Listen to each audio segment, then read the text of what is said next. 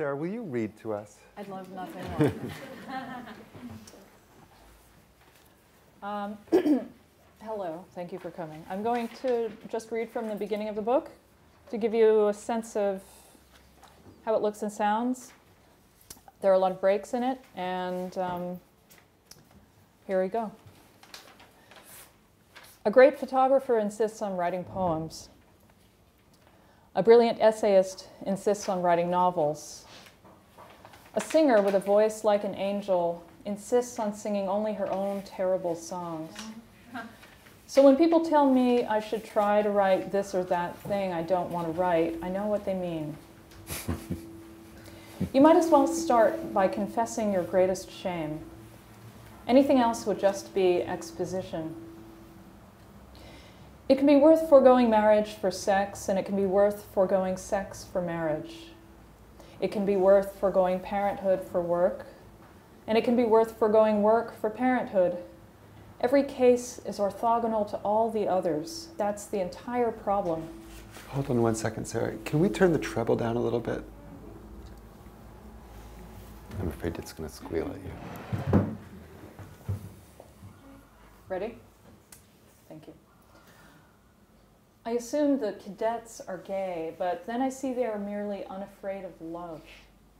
They're preparing to go to war, and with so little time to waste, they say what they mean. At faculty meetings, I sat next to people whose books had sold 2 million copies. Success seemed so close, just within reach. On subway benches, I sat next to people who were gangrenous, dying, but I never thought I'd catch what they had.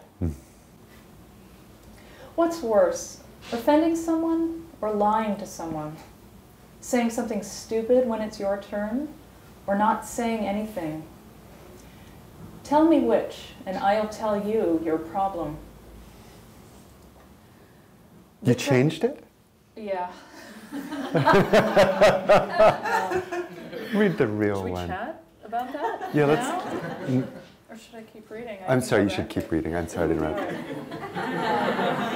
I was trying to remember whether the word at the end was sex or gender. It was sex. Yeah. And then it was the other. And then I just had to stop.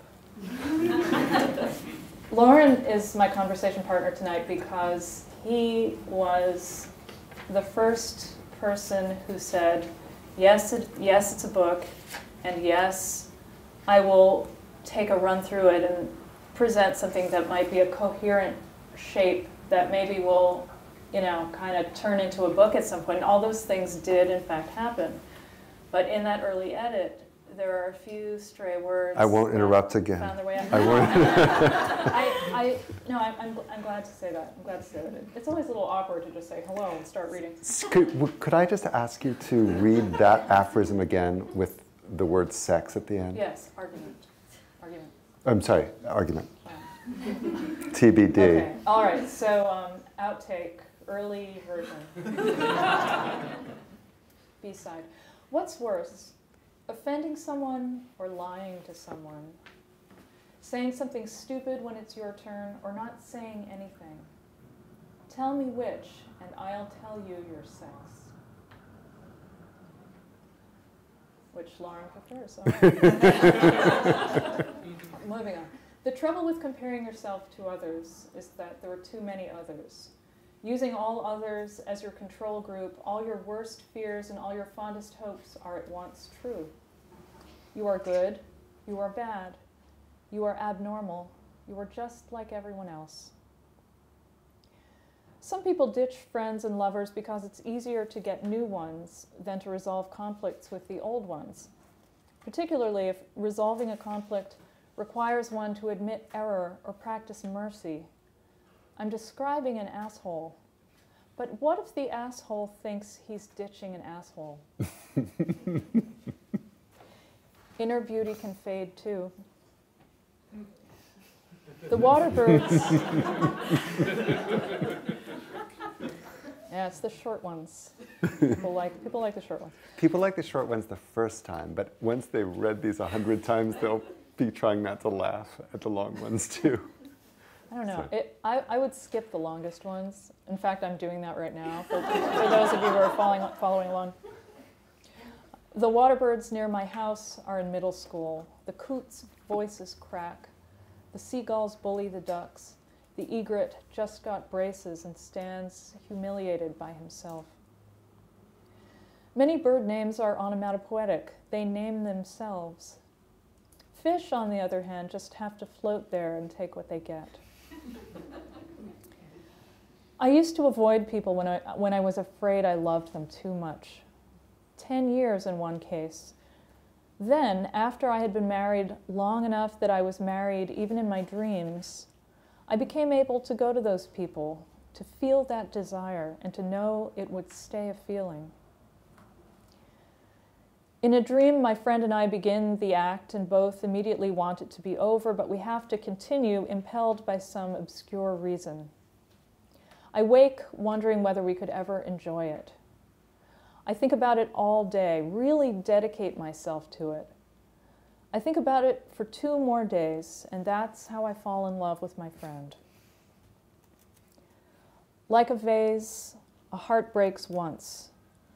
After that, it just yields to its flaws. In the morning, I wake amid fading scenes of different characters, different settings, all restatements of that first desire, a ghost who haunts me as the beauty he was at 16. My friend learns Chinese and moves to China, but her limited vocabulary is good for grocery shopping, not for falling in love. When her heart breaks, she is obliged to ask, "Why won't you fuck me?" I've put horses in poems, but I've never ridden one. They just seem like such a good thing to put into literature. Biographies should also contain the events that failed to foreshadow. I remember a girl who was famous in school for having woken from a drunken blackout and said to whoever was there, "Are you my judges?"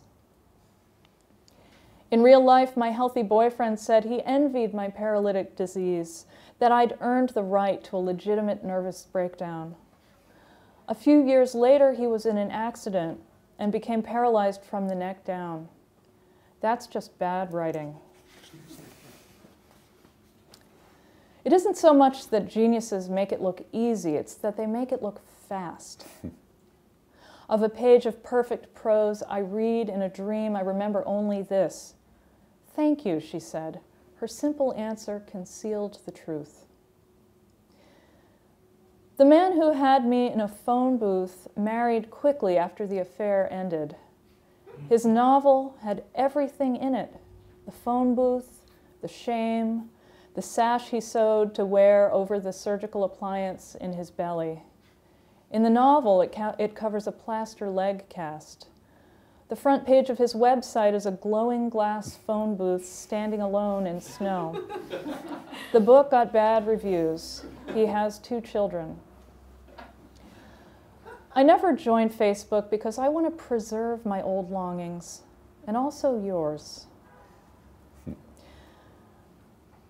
Looking at you on this next one. The fastest way to revise a piece of work is to send it late at night to someone whose opinion you fear, then rewrite it, praying you'll finish in time to send a new version by morning. Having a worst regret betrays your belief that one misstep caused all your undeserved misfortune. I don't write long forms because I'm not interested in artificial deceleration. As soon as I see the glimmer of a consequence, I pull the trigger. My teacher cried while I listened. None of his books had ever made money, not even the famous one, he said. He'd spent his life trying to write perfect books, and when he tried to make money, he couldn't. I didn't think I'd ever feel as old as he seemed at that moment, but here we are. The difference between writers under 30 and writers over 40 is that the former, like everyone their age, already know how to act like famous people, people whose job it is to be photographed. I wish I could ask the future whether I should give up or keep trying. Then again, what if trying, even in the face of certain failure, feels as good as accomplishing? What if it's even better? And here we are again. Horror is terror that stayed the night.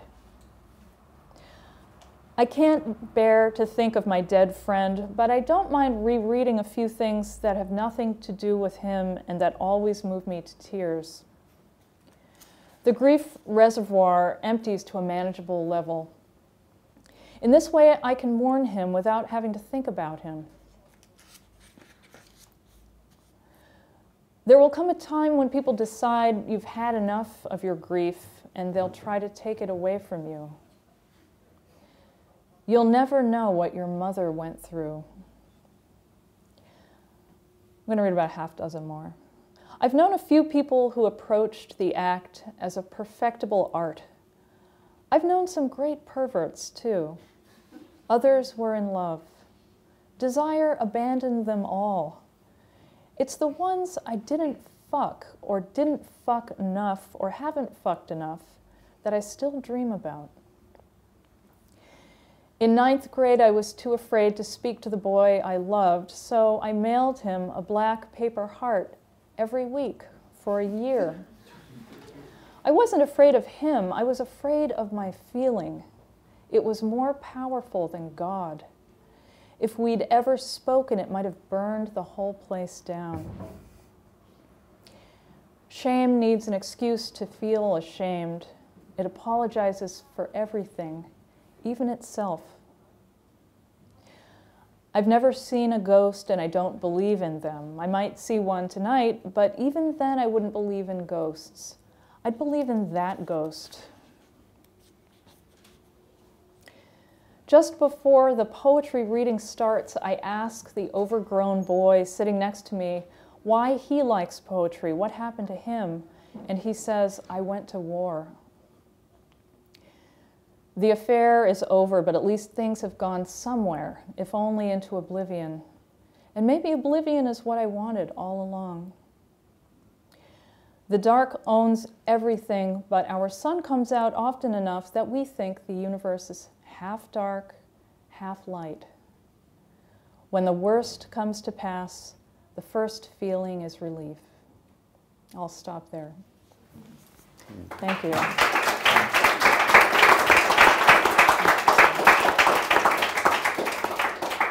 I think that's, give or take a half dozen, exactly what you made of the 300 pieces that I gave you that were at the time in alphabetical order, which was the only way I could deal with them up until that point. And when you did that, I was able to see a way to put them together in a way that wasn't just insane. You know, it's like all the A's, the B's.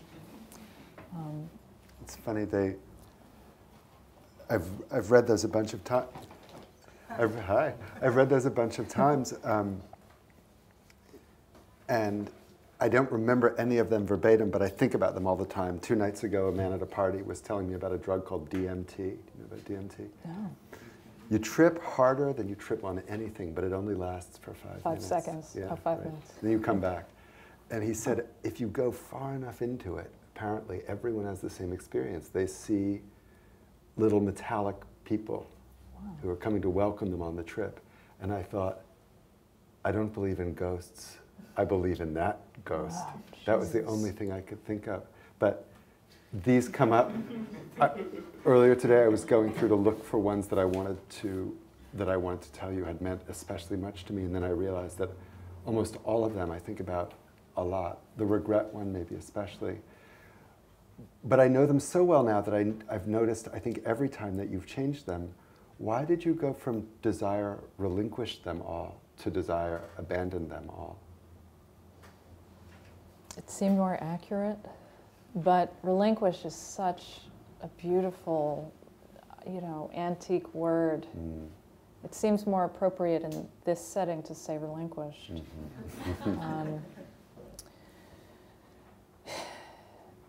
I don't know what I was thinking. I mean, yeah, certainly in the beginning I was thinking of them as individual pieces, and so I think relinquished belonged to that piece, but once they became embedded in something that toward the end became all but unbreakable, this one thing made out of 300 other things,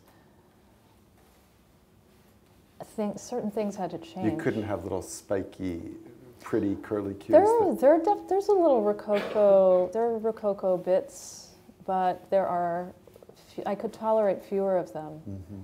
The word Rococo is in there, though. I now remember. I was thinking, oh, it's such a great word. Oh, right, yeah. Yeah, the one with the word Rococo in it actually takes place at the Paris Review office. Oh. So a little backstory on that one. Yeah. Tell me, why did you end up calling these arguments? Oh. Will you tell them the variant titles? Yeah. Some of them were, well, you know, it was called either Last Words or 300 Arguments from the very beginning. And then I decided it was 300 Arguments. And then after, again, another Paris Review party, not the same one that I was just talking about, you and Donald Antrim shamed me for wanting to call a book 300 Arguments. Not you so much as Donald, and it's fine, he's a genius, but after that night I thought, oh, shit, you know, you can't call a book 300 Arguments, it's just bad. So then I really started spiraling, and I had about 8 or 9 people that I sent variant titles to every week for a year, approximately. I don't know if any of them are here right now. Okay. Black Paper Hearts, you know, they're terrible. I tried to pick, there was something like, there's one that includes a 16th century villa, so it was sort of like stones, broken stones, 300 artifacts, 300 failure. You know, I was still very attached to the idea of there being 300 of something, because I was very pleased with myself for having summoned exactly 300, which I had wanted to do from the beginning. We'll get to the beginning in this. Oh, sure. I have a question about that, but I don't mean to interrupt. And then finally, in order to sort of support, I mean, this is all like an interior conflict. I think everybody I knew I was going to call it 300 Arguments, and it was absolutely fine to call it 300 Arguments. Apologies to Donald Antrim. But I put together this list of all of the definitions of the word argument, you know, like from my Latin grammar, like the really old ones that have fallen out of use and really fallen out of easy association. And there are 15 of them, and I'll read them to you. Subject, theme, sign, mark, token, proof, hint, plot, declaration, evidence, burden, complaint, accusation, denouncement, and betrayal. And those are definitions of the Latin. The arguo, the old root that gave us the word argument. And you know, I'm not a classicist. I'm very happy to kind of mush them all together and just know. You know, it was like I was clutching them in a little purse the whole time I was finishing this book, thinking, if all of those things can belong to that word, then I will be satisfied calling it 300 Arguments. It's been interesting. You know, you sort of like give a little side eye to like a review that talks about the title, and I have a very practical husband who said, no one's going to get it. And then I suggested, well, should I have a frontispiece where I list everything? And he's like, no, the design. He's a designer, so. And he said, just know that nobody's going to get it, and you're going to have to explain. And I said, well, I love explaining. That's like my whole job is explaining. So, so it's okay that, yeah, it's a little odd, I guess, but. It's come to seem completely natural. I feel it's very intimate. I feel very intimate with this new way of thinking about the word. If it's perverse, it's deeply perverse. Oh, thank you. So how did you come to write a book of these little arguments? I was writing a different book, What was it supposed to be? I was writing a real book.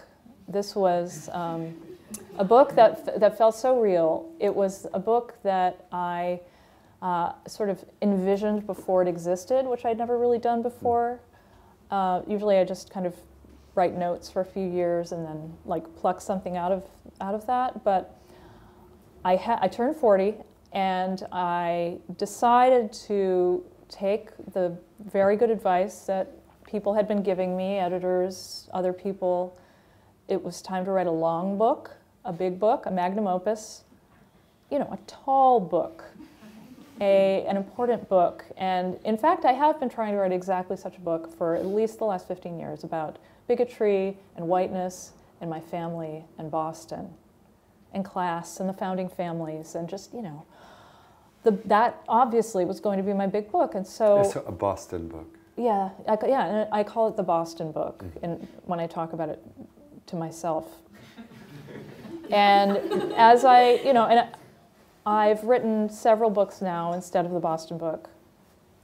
This one began as, the fact that I can't really describe the Boston book except by naming like 8 abstract nouns indicates that I don't really know what it's about and I don't really know what I'm doing, and it's very tiring to stay in that space. But it sounds generative. The Boston book is... It generates everything except itself. Except itself. Yes. And so I started writing these very tiny, complete thoughts because I needed to have a complete thought. And what was the first one that you wrote? Oh, I have no idea. I really should just lie and say it was whatever one is your favorite one. Your favorite one? Well, I'm sorry, so you wrote one. I'm making it sound a little bit neater than it was. Mm-hmm. I wrote maybe 20 of them, you know, hither and yon, not as a project or anything. And at the beginning of the workday to focus? Or? All different times. I wrote them fast. I'd spend a whole day on one. I wrote them in my diary. I wrote them as something else. Would you be working on the wording as you walked around? Yeah. Yeah. Oh, well, I usually sit still when I work. I'm not a walker. But I'm a talker, which is why I can't have an office like next to somebody else's office. There's this wonderful thing at the public library, the Coleman Grant, which I can never apply for because I have to sing and talk. I mean, I sound insane, but I sit still. Yeah, and then I had 200 of them, and then I thought, or no, it was more like 150. See, I can't tell a story. This is why I write books like this. I had 150. I thought, okay, I'll try to get to 200. Oh, that was easy. I'll try to get to 300. Oh, that was hard. I guess I'll stop. But even then, I wasn't thinking of it as a book. I really like Jenny Holzer's Truisms project, and I've had it on posters around me for the last 12 years. We've moved a lot of times, but it's always like the first thing that I need to like have on the wall in the house. These are distillations of Eastern and Western philosophy into one-liners in sans serif font on 8 large posters, like the size of an oil portrait, like that one. And in a way, this was my homage to the Holzer. And I didn't think I was making posters either, but and when I finally sent it to you, I really thought, maybe this will be something that runs in a magazine, not anything more than that. And then it became that thing. And then I understand you called my book editor and suggested that it might be a book. Did I really? You really did, yeah. Where did I get the chutzpah? I don't know. Maybe you do that all the time. No, but I like it better than Holzer. Thank you. I'm glad he did that.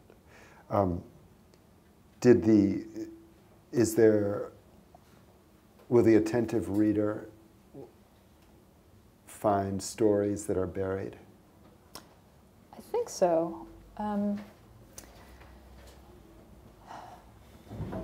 I didn't try to bury them, but I did try to provide momentum that will take you from the first to the 300th. Yeah.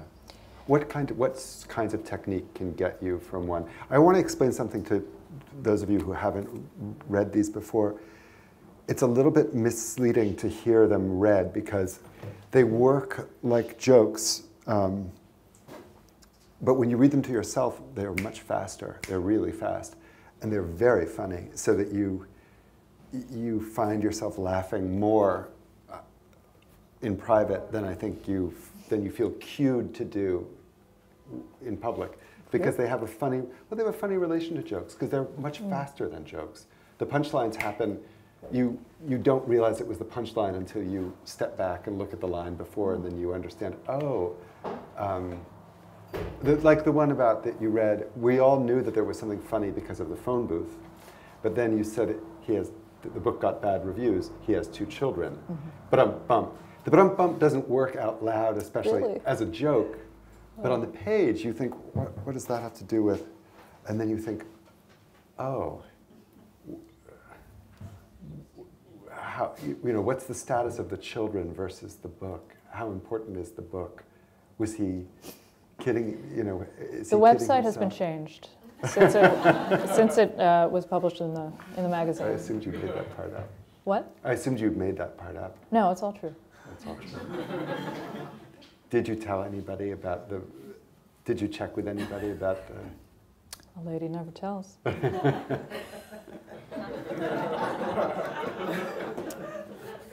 Except. I did check with a good friend of mine about one that is no longer in the group. Yeah. I thought it was untraceable. It really wasn't, but my friend is very, very careful and very, my friend deserved to be able to say that. But I'm sorry, no. I started yammering, but I wanted to ask you what kinds of technique you the found momentum. to get things moving. Yeah.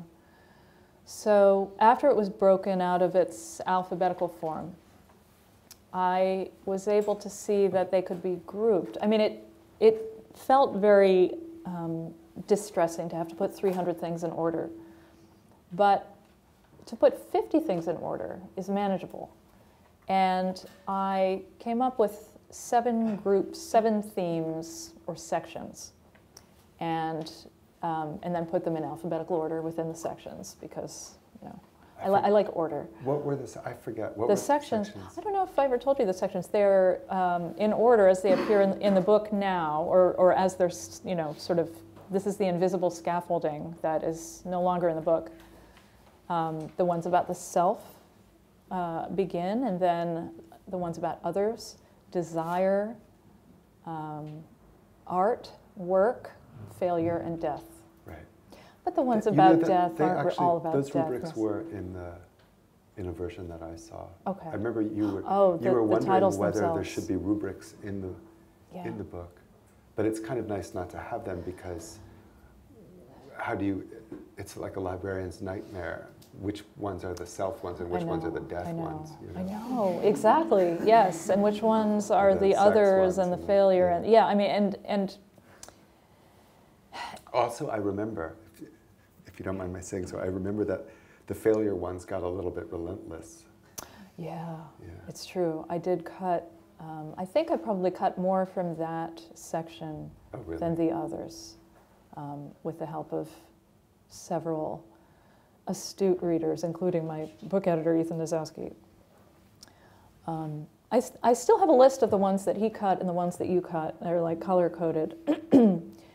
And, of course, I'm still not writing the Boston book, and I'm writing more of these, and I've resurrected a few that you cut.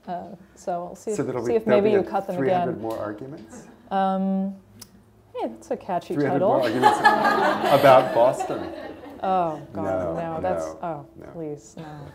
No, the Boston book, maybe the Boston book is this haunted book that just sort of impels me to, the power of it impels me to write other books. I was telling a painter friend about this, and she told me that many painters keep a whipping boy, a canvas, that sort of hilariously called The Whipping Boy, where they, you know, if they really need to use a certain brush or a certain color, but it's not going to work with what they're working with, they just put it on that.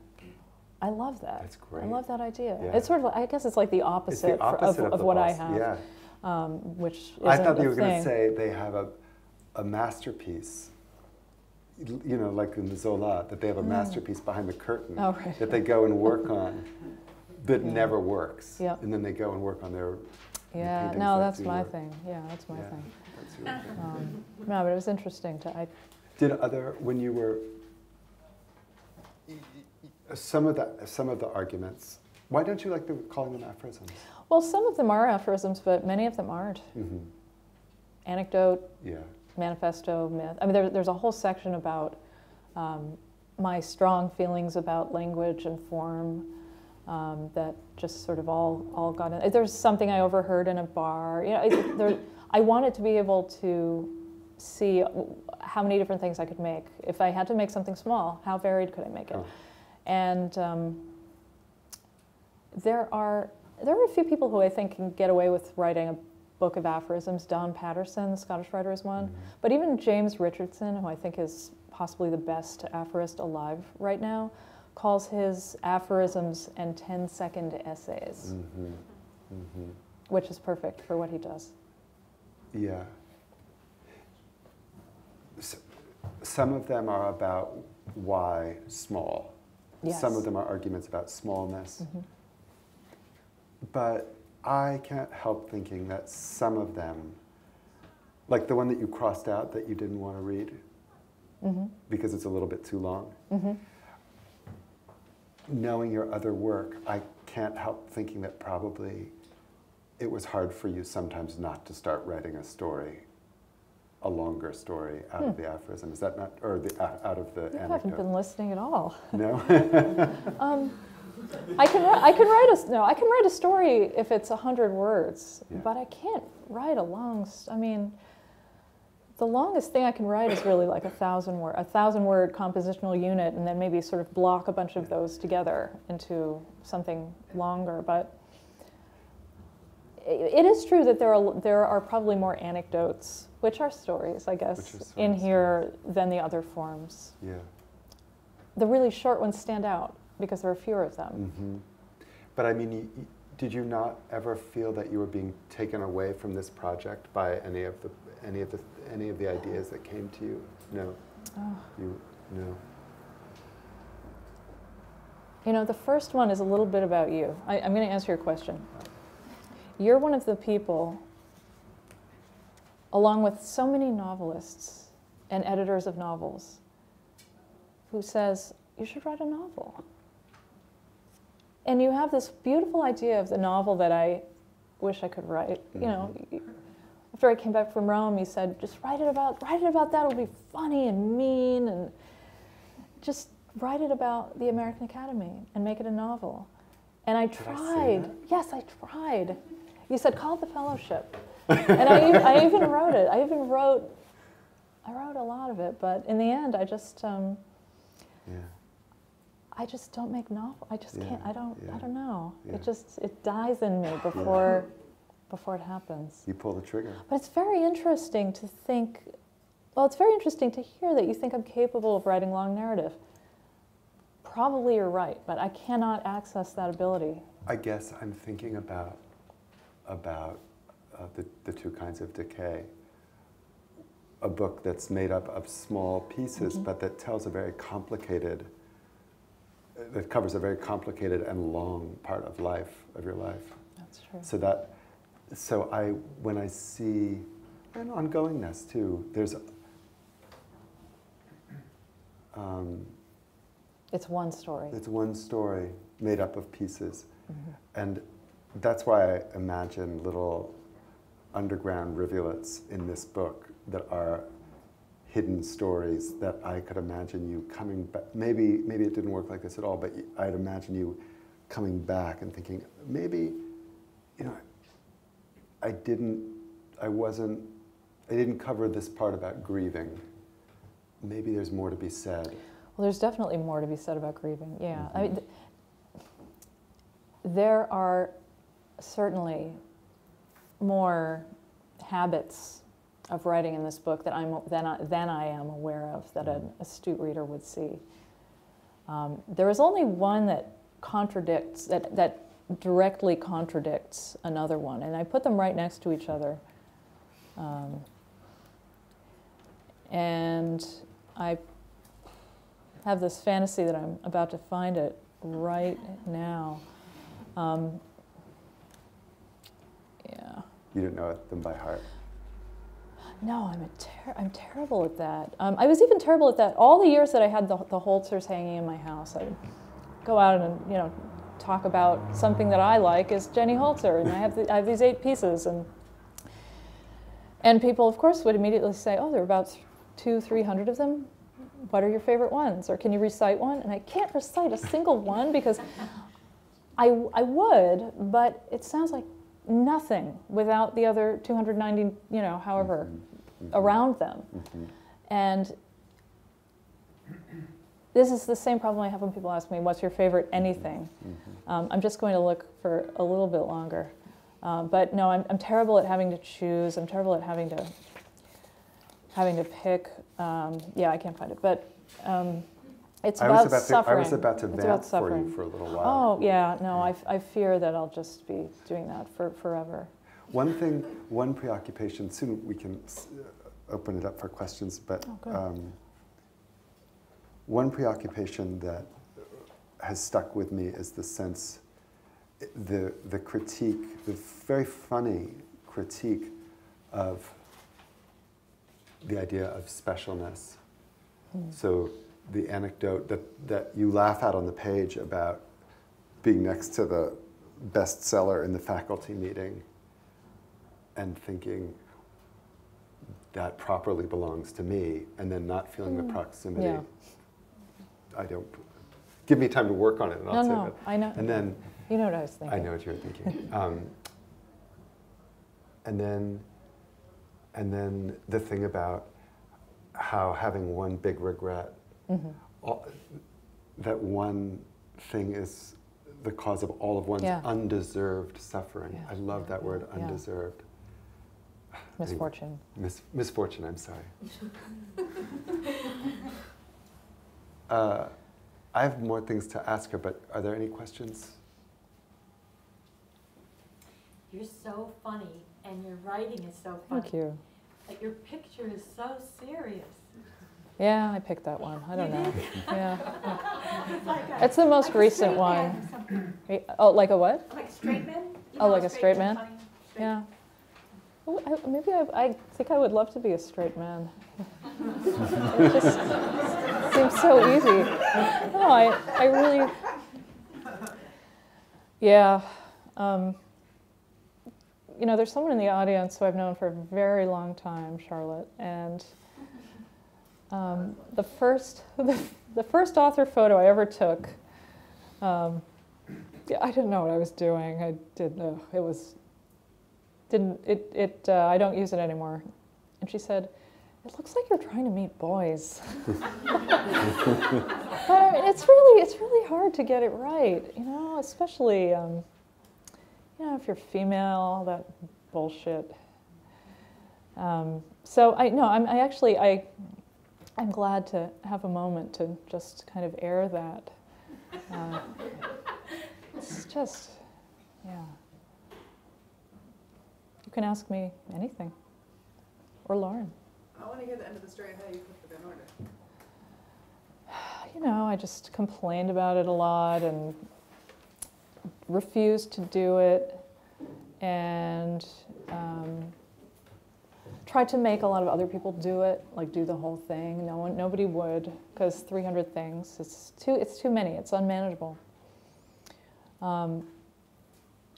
And only now, this is an aside, but there's an argument in the book about a teacher of mine, a different teacher from the one I mentioned before. Everybody appears one time. Everybody gets their one argument. But this teacher was an old poet, sort of like tried to channel the look of Walt Whitman, big beard, and he told us one day that he had, gotten $50 to do some psychiatric test at the medical school where he taught. He didn't teach at the medical part of the school.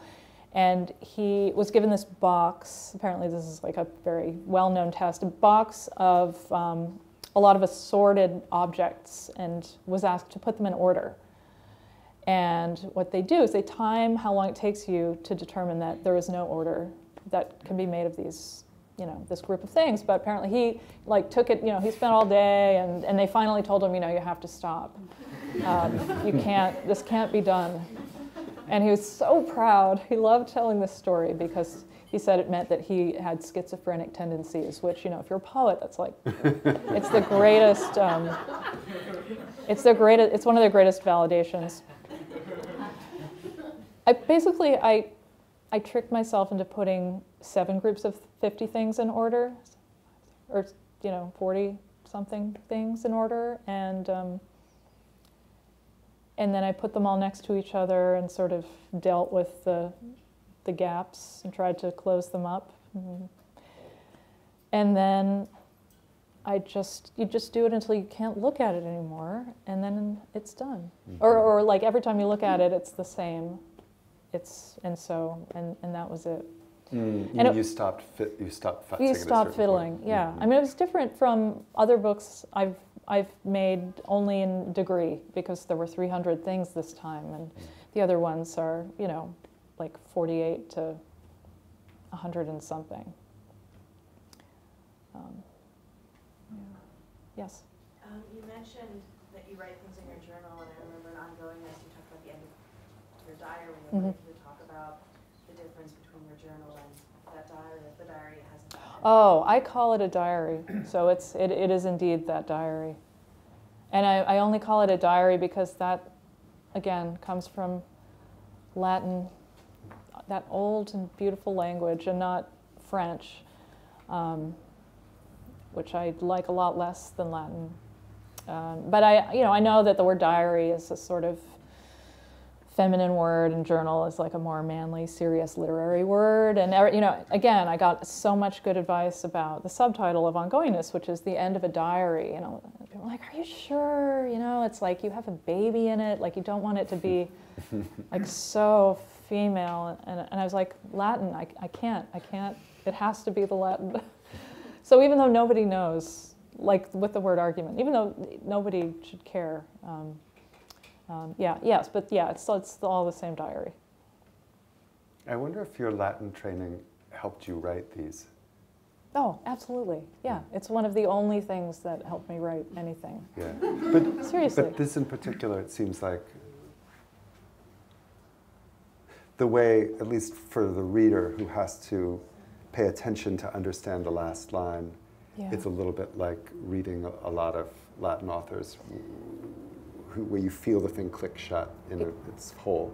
Yeah, you know, the nicest response I got, one of the nicest things anybody said about this was from David Shields, and the first thing he said to me was, "Your Latin is showing." And I thought, oh. If only I were still trying to meet boys with my author photos. Ew. Ew. Yeah, no. Gross. We're old friends. Yep. First of all, I definitely understand the Boston book. I have Oh, a yeah? Boston book of my own, sort of something I can conceptualize, but not really yet. But I'm curious, you said you were relieved when you got to 300. Did you literally write 300 and stop, or was it more like you wrote 846 and did 546 and got to 300 good ones? Yeah, that's a good point. 300 that I could live with. It wasn't, I did not write 846 though. It's more like, I don't know, 480. Just guessing. Sorry, I overlooked you. You were very politely holding your hand not too high. I had another question about your bio, actually. Is the St. Mary's College the one in Moraga? Yes, but I don't live there anymore. I live in LA now, and I teach at Scripps. Oh, okay. Yeah. What was it like teaching at St. Mary's College and in Moraga as compared to Rome and New York and these other places? Well, it's not Rome or New York. Yeah. I lived in the Bay with my family for a little over a year, and we've moved around a lot in the last 5 years. My spouse works in tech, and they like to kind of just, move them around. New York, LA, and San Francisco. And I just sort of, grab whatever adjunct teaching I can do wherever we are at the time. And, we've settled down. That's all done now. And I was lucky enough to have a semester at St. Mary's while we were up there. And it was a great place to work. It was a really beautiful drive. From? We were in the East Bay in Alameda, but I would drive through these real mountains. Like your ears would get all fucked up, and then go down these beautiful valleys. And it was really lovely. It was a great place to teach. Do you have a connection up there? I went to middle school in Moraga. Yeah, and I'm from the East Bay, but I Right. just found that it really stuck out. Yeah, no, it's actually a really, really good writing program Yeah. at St. Mary's. Yeah, great poetry program, particularly. Yeah. Yes. Did you return to any books or other works while you were writing these essays? Oh, I have to answer truthfully. I did look at Pascal and Flaubert's dictionary, which is one of my favorite books, and books of, if we can say, like the canonical aphoristic collections to see how good they had to be.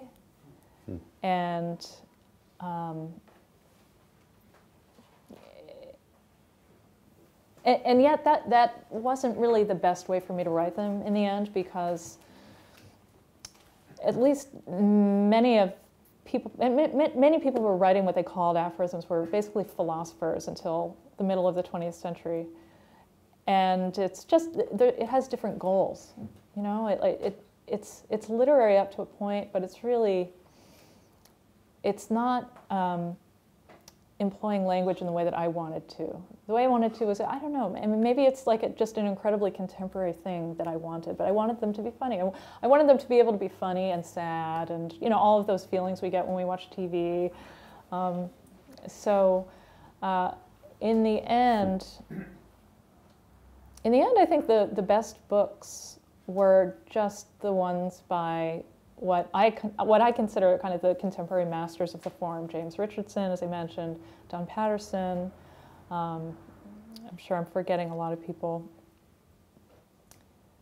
But yeah, people who are poets, actually. People who are sort of primarily or professionally poets are the ones who are, I think, really, really good at writing short prose. Also, hello, Alexis, former student. Yes?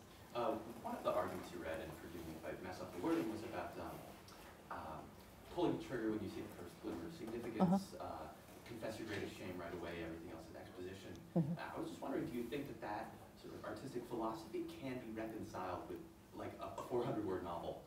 Or that 400-word novel? Oh, page novel? Page novel, just a big sort of fat, yeah. kind of book. Or are those two things sort of fundamentally opposed? No, and I mean, you're correctly hearing my sort of very quiet and literary tantrum that I'm having in this book for not being able to write a 400-page novel. There's one in here where a friend of mine, a novelist, says, "Don't forget, they pay by the pound," trying to get me to write over 200 pages. But everything, it's all just about me. I mean, this is my my midlife crisis book. It's the one, which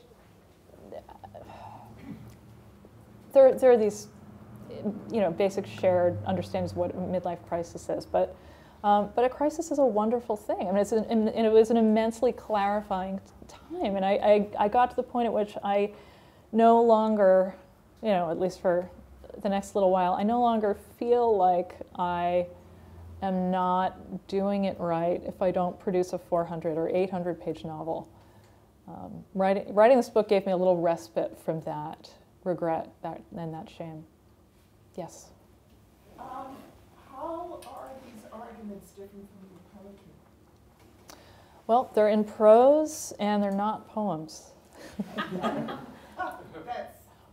kind of it's a formal distinction, and I guess it's because I don't really see a conflict between a subject that could only be in a poem versus a subject that could only be in prose. I don't think there really are any other distinctions that I can really make between poetry and prose. Actually, there's somebody else in the audience here. Sebastian, a composer. Sebastian, a composer. I remember when I met you, I asked, "Oh, is your music tonal or atonal?" And you said, "Oh, I don't really observe a conflict between those two terms." And that just opened up something huge for me in that moment. I don't know if I've ever told you that, but it seems relevant here. It kind of gave me the opportunity to stop worrying about whether something is, a poem or prose. Well, I mean, you keep talking about not being able to do the larger work, and yet this seems more aligned with writing poetry. Yeah, I do that too sometimes. Because it's a short form. Yeah, I am guilty of that also, that form. That's not guilt, that's who you are. Well, it's funny, if I can play devil's advocate, we just in the Paris Review published a poem of yours, and it was so different from maybe it's not a matter of genre, but it was so different from these. And I would have said the first thing about it was longer than an argument, though it's a short poem. But also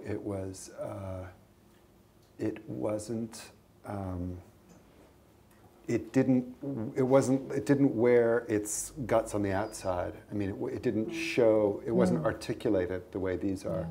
These, if I were puzzled by one of the arguments, I have been puzzled by them, I stare at them and I look at them the way I look at the Wednesday crossword puzzle or the Thursday crossword puzzle, with some confidence that given enough time and patience, it will become clear.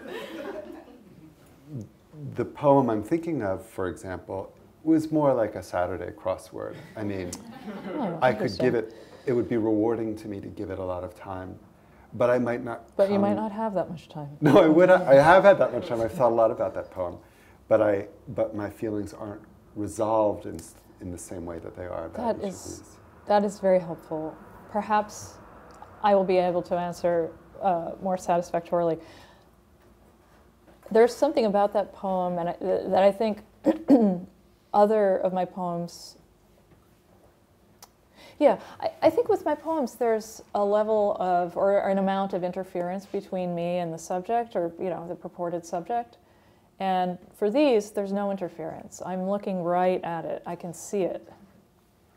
These are clear, and the poems are not. Like the interference is part of the form. It's inextricable from the practice of writing it, and I think reading it, if an actual poem comes out of it. I have to say, to me, that is a real cleft in your work, between not just these and that, but between a kind of clarity that I'm not saying it comes easy to you, but you make it look easy. You make it look fast, even if it's slow. But there's a kind of clarity, blinding, sometimes scary, sometimes aggressive, sometimes overwhelming, and then a kind of creation of, not privacy exactly, but drawing a veil and letting things happen that are not going to be scrutinized, that are not going to be made plain, not going to be articulated. Plain, yeah. Yeah. Wow. I don't know. That's very astute. I think you're right. We have time for one more. Okay. I can't choose. Here, somebody else do it. Maybe. Yeah, you. Yeah. Jenny Walter's truisms rely so strongly on context, not just the way you framed it in the context of the other truisms, but in that physical space. I mean, in the 80s and 90s, they were on T-shirts and note cartons and benches and buildings. And I was wondering if that specificity of location and of objectness, was that all a factor when you were looking at them as an influence? No, because I had the posters, and it was almost like I wore them. They were all around me in a little room. I mean, they covered really like all available wall space. Some of you saw my Smith Street apartment, and whenever that was. And yeah, it was like a cot, a desk, and 8 giant Jenny Holzer posters. I do love them in the other forms, but for me, having them in that long alphabetized list was very pleasing, and I think it really infected me. Not in a bad way. It infiltrated, I guess, my brain in this what seems like a permanent way.